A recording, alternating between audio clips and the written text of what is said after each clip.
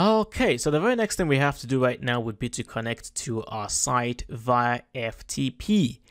If you don't know how to do so, I do have tutorials that will teach you and show you how to do so. Check the links in the very next video. In the very next lecture, you will find the links to where I will show you how to connect to your site via FTP, how to create an FTP account, and even how to use Notepad++, which is what I'm actually using to connect to my site. So feel free to pause this video, go and watch those ones, and then come back.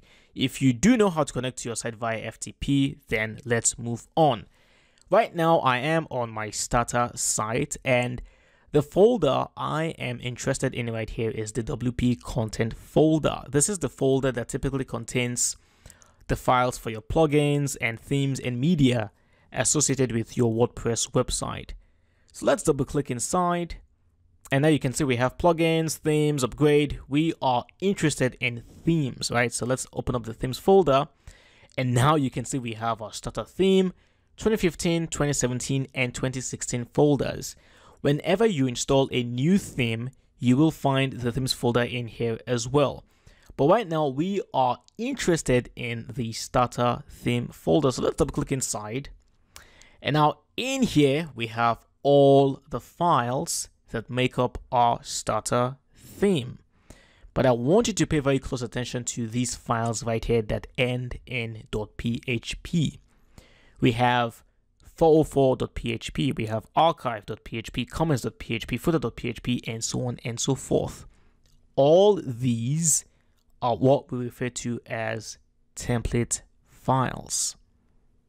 So what exactly is a template file? Well, a template file is one that tells WordPress what kind of content to display and how to display that content, and even where to display that content. So template files are basically like a guide for WordPress. They tell WordPress that, hey, display posts on this page, display the title, display the featured image just below the title, display the date this post was published, things like that. WordPress uses these template files to display content. And each one of these template files controls a specific part of your website.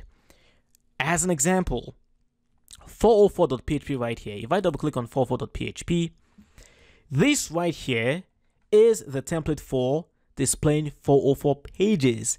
Pages that are not found. This is the template file right here that WordPress would use to display content for the 404 page, a page that's not found. Likewise, we have something here called what? We have page.php. This is the template for displaying all pages.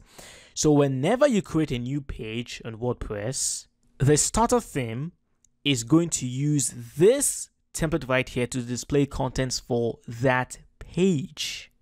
Okay, and so on and so forth. We have single.php, we have sidebar.php. All these template files control specific parts of any WordPress website.